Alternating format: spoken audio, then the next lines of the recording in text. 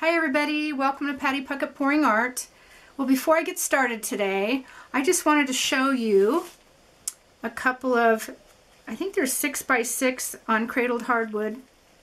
Tammy Anderson, I got these at her auction and they're resined. They're absolutely beautiful, perfect resin job. The sides are like perfectly straight. She left the wood natural, which I like. And we try to support each other, artists. This is another one. So pretty. So thank you, Tammy. If you don't subscribe to her, please do. She's an amazing artist and a great teacher. So these are two together. They're cool. Thank you, Tammy. Check her out. I'll have her link in the description below. I'll be back. Hi everyone. Hope everyone's doing well today. I'm going to be doing a Dutch pour. In fact, I just did one that I had to scrape. I'm trying to find the right consistency so I can put some colors in these bottles. I put 3 colors in the bottle, but I don't want to fill up any more if I don't have the right consistency. And I have to put them in these little cups anyway, so I'm trying to figure that out. I mean, Dutch pours are not the easiest pour to do. The last one I just did, I tried the Creative Inspirations Titanium White, and I really shouldn't have, because although I think I had the right consistency of the paints, it didn't turn out, and I'm thinking it's because of that white. So changed over to Artist Loft Flow Acrylic for my base. I already have my base down. And when it comes to this technique, I'm no expert, that's for sure, but when you thin your paints down, what I'm using is about 2 parts Floetrol, 1 part tube paint, and about 3/4 part H2O, or water. So whenever you think they're thin enough, all I gotta say is thin them again. Thin them more. Because thin is the game when it comes to Dutch pours. You don't want to add any more than, what is it, 40% water to paint before it starts breaking down.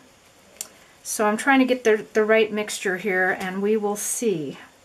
So the colors I'm using today, I'm going to just lay a puddle down and then I'm going to blow it out like that. So let's get started. This first color is one of my favorites, Phthalo Blue, Creative Inspirations.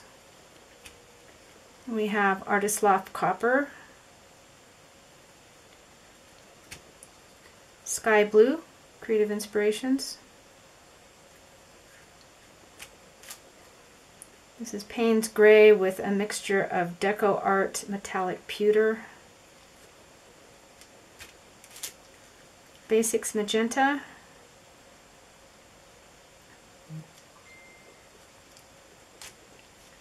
And this is a mixture of 3 different golds. 24 karat, we got some old gold, and some molten metals Dorado. Okay, I'm just trying to figure out what hairdryer I really want to use here. I think I'm going to get my old hairdryer out. I'll be right back. Okay, I'm just going to use my new one. Had the right nozzle on it. I'm using this nozzle. So let's pour some white around. I want some negative space on this. So I want to make sure that I have plenty of white for the paint to skid across when I blow it. I'm thinking about how I want to blow this. Go ahead and torch it first. Some bubbles going on. No silicone in here. Let me go ahead and blow it over first.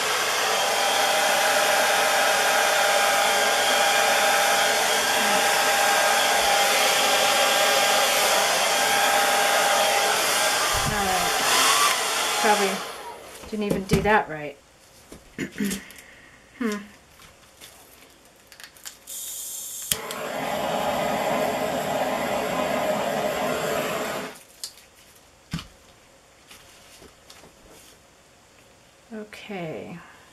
So I think I'm going to blow it this way, then this way, then this way. Okay, scary. It's always scary.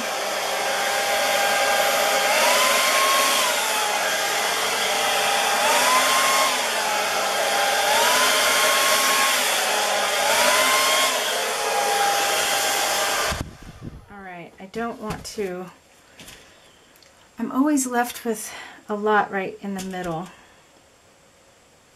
Let's see. Get some color going on here.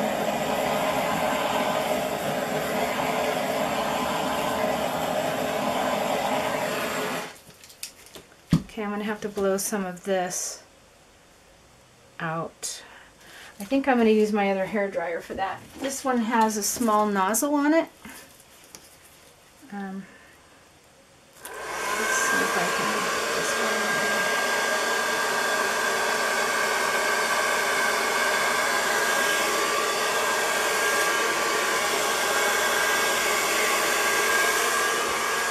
Okay, I think I'm going to leave that. One thing about Dutch pours, I always overwork them, always. So I'm trying not to.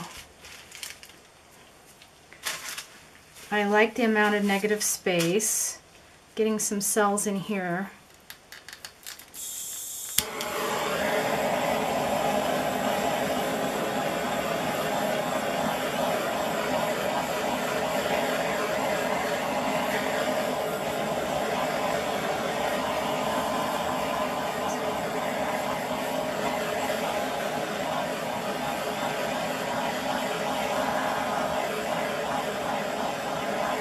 I'm actually surprised I'm not getting more cells. I might get more as it sits.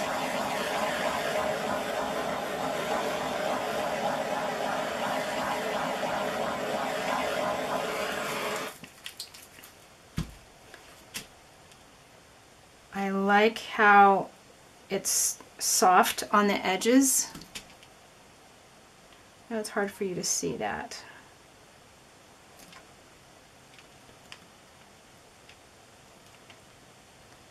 I think my consistency is about right,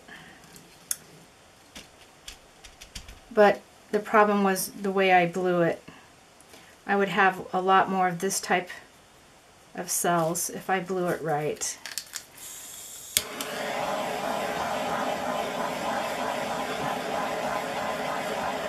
All right, here we got more cells coming up now.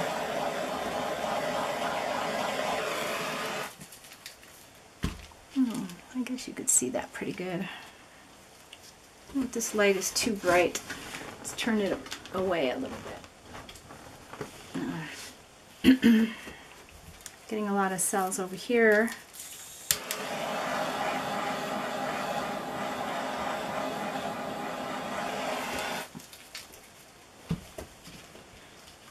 I think I'm going to leave it.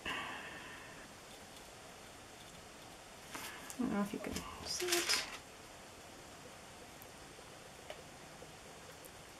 Got some cells at the end there.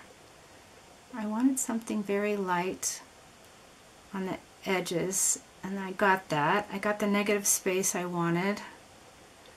The cells are forming. And if it changes anymore, I'll bring you back. It looks like it might be changing on the edges here. Let me clean up the sides. The sides actually look pretty good. So I'll bring you back if it changes. In the meantime, please subscribe. Right down here, push that bell. Also, push the notification, or push the subscribe button. The notification bell is below. I'll have all the information on for my social sites, and I have an Etsy shop now, so please check it out. That'll be in the description below if you're on a cell phone or a tablet. The little triangle, push that and it'll bring you down to the description. Anyway, have a nice, great night or day, depending on when you're watching this. Take care and keep on pouring. Bye.